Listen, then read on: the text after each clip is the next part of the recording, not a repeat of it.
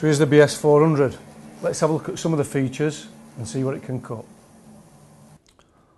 Okay, so now we have the BS400, which is the largest machine in the record power range for bandsaws, with 416mm throat and a 305mm depth of cut. The machine comes as standard with a rip fence and the mitre fence.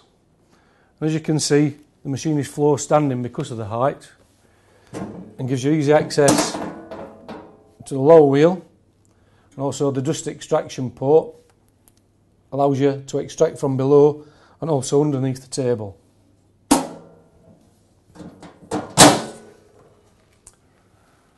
On the top door we open up and we've got the grey cast iron wheel, which is nicely balanced with tensioning from underneath and the tension indicator, and the quick release mechanism when we're changing the blade and putting back to the same position. We've got the limit switch on the door for safety. Then on the tool post, which holds the guides, we've got it on a rack and pinion system,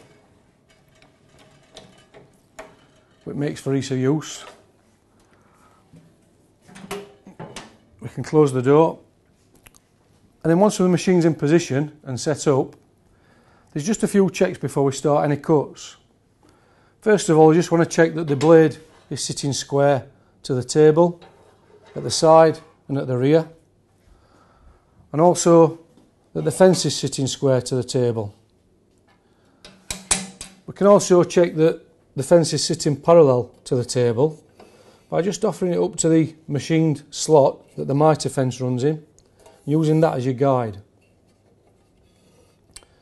An important one to just check before you start your cuts as well is we can run a straight edge across the width of the blade and then use your rip fence as your datum and bring that across, and that'll make sure that when we are going to push as timbers through, they're going to be pushed through parallel and not to one side or at an angle, which will affect the set on the teeth.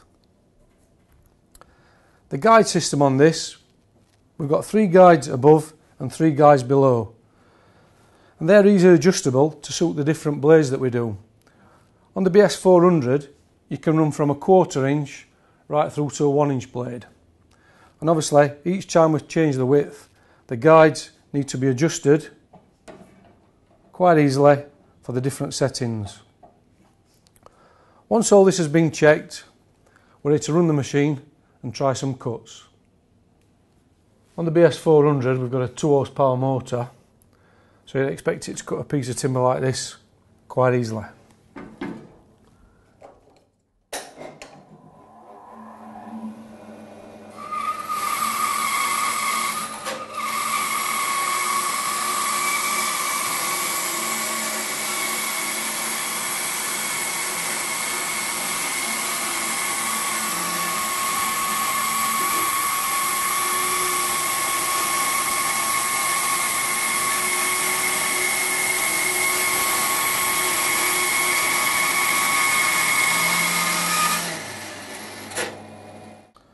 So we'll just see how we go on with a piece of maple, just cutting a fine veneer.